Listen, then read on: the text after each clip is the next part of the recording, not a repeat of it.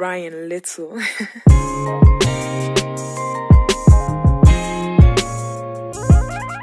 Good morning guys, it's Thursday, it's 8 AM. I've just woken up and made the bed, so I thought I'd start this vlog here and say good morning, and I'm gonna go shower, have a coffee, get ready and head to the office.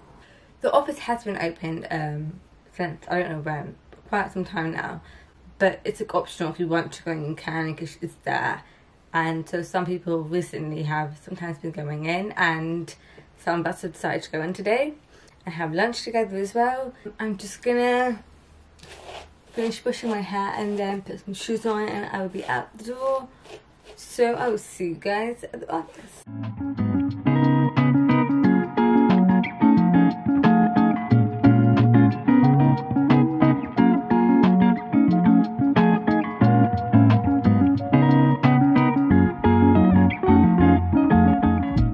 It's honestly so weird being back in the office after a year. Like, it's such a ghost town. Normally our team area is just so like, there's so many of us, I'm really chatty and bubbly, very lively, lots of noise from everyone, family and stuff. It's just so quiet. It's also really cold because I'm sitting right by the window.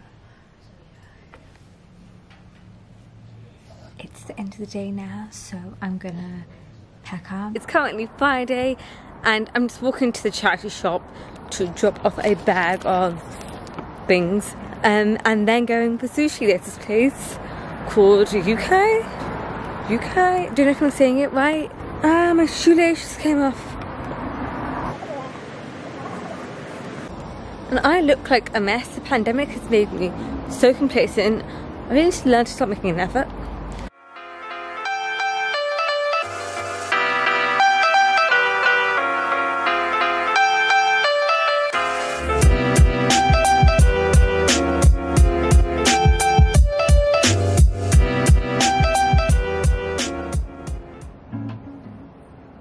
I'm now on King's Road as I've got a haircut appointment at Harry's.